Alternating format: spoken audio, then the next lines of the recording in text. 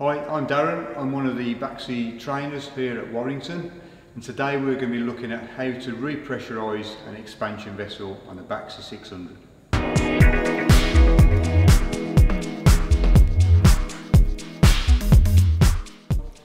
So today we're going to be looking at the expansion vessel on our 600.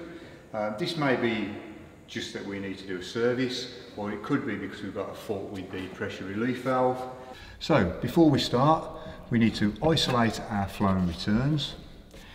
We will connect our drain hose to our drain point, and then with our radiator key we will then open the drain point and drain the pressure from the boiler.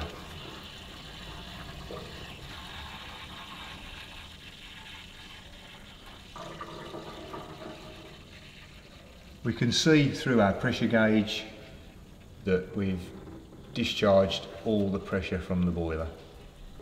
Okay, so we've got our Schrader valve hose connected.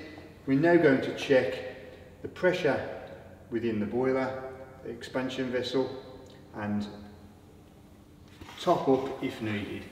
To do this, we'll just gently pump with our pump till we reach 1 bar of pressure. Okay, so I've now achieved 1 bar of pressure in the expansion vessel. What I can now do is remove the expansion vessel hose and test my Schrader valve with leak detector.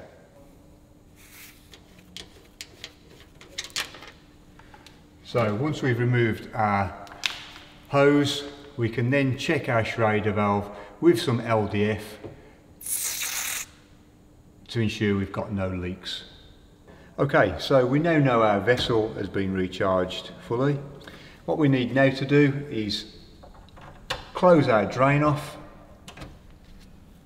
open our return, open our flow, and then using our filling loop we can recharge the boiler to 1 bar pressure.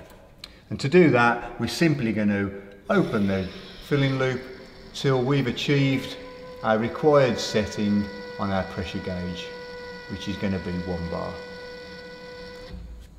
And we can see that at the front of the boiler on the pressure gauge. Okay, as part of our process that we've carried out to check and repressurise the expansion vessel, if at any point we've had any discharge from the pressure relief valve, don't forget we need to replace that with a new one.